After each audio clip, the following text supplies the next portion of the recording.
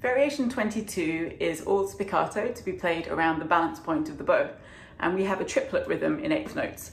So we can practice this to start off with a little bit of an accent on the first of each 3. So something like this.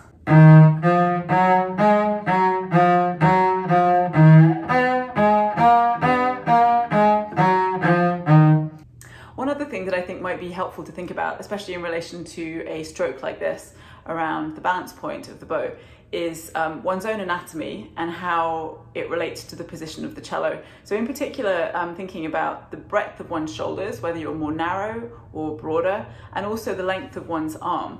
I think it's good to consider whether the cello is at a flatter angle or at a more vertical angle. So basically meaning whether you have the cello either a little bit lower down on the chest or a bit higher up on the chest, or if you make those adjustments by changing the length of the end pin.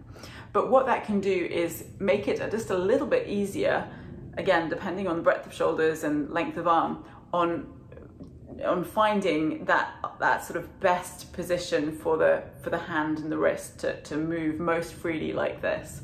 So I do suggest experimenting with that, and I hope that helps. And here is variation 22.